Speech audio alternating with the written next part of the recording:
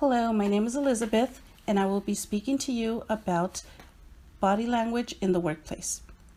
No matter how hard you try to get respect in your workplace, serious, unprofessional body language can send the wrong message and throw all your hard work out the window.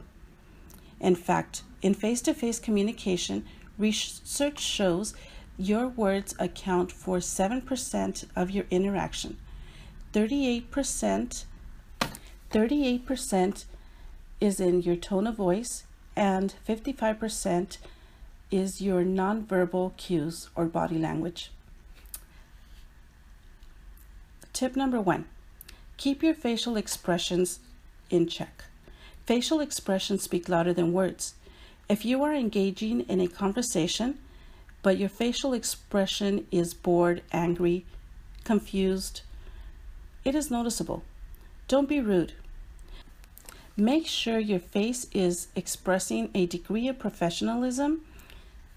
Don't be someone you're not, but make sure you understand the delicate balance between work and emotion. Walk with confidence. Pick up your feet when you walk. Don't shuffle or stomp. Make sure your shoes fit. Stand tall when you walk with your hands on your side. If you are about to walk into a room with lots of strangers or to give a speech, practice your power posing in the restroom or in an empty room. Number 3, eye contact is key. Maintaining eye contact makes you look trustworthy, likable, and powerful. When you're in a conversation, be careful to also pay attention to what is being said. Don't stare, engage. Also, look from one eye to another and keep from turning your eye contact into something creepy. And make sure you look back and forth slowly so the person you are talking to doesn't notice. Most importantly, look away occasionally, and you will make the other person feel uncomfortable. Number 4, practice your handshake. It should be firm and steady. Handshakes should only last between 2 to 5 seconds. And don't forget to engage in eye contact. If you are meeting someone for the first time, be sure to repeat their name or use another memory trick so you don't forget it. Keep good posture. When you're in a meeting, pretend you're constantly in a Pilates class. If you don't know what that means, it means to keep your crown on your head straight up and your shoulders square. Slouching sends the wrong impression, and a lowered head gives the impression that you are not telling the truth or that you are ashamed. Keep your body upright to show you are listening and have confidence in the interaction.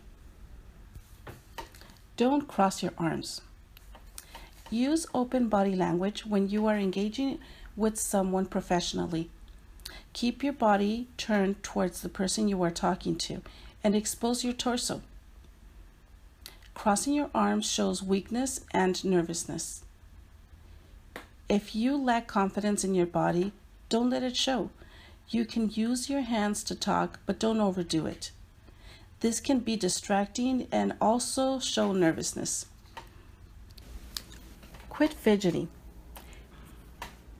I have long hair, and I constantly touch it. Why do I touch my hair so much? Honestly, because I'm always worried about how it looks. I've been working on it slowly but surely.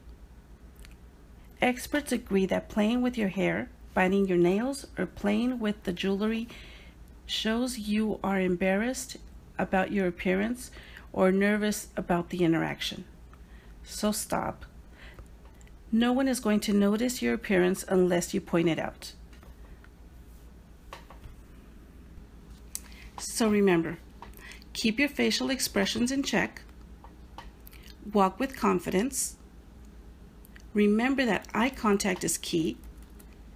Practice your handshake. Keep good posture. Don't cross your arms. And quit fidgeting. Please remember these tips next time you go on a job interview or are meeting someone for the first time. And remember, body language speaks louder than words.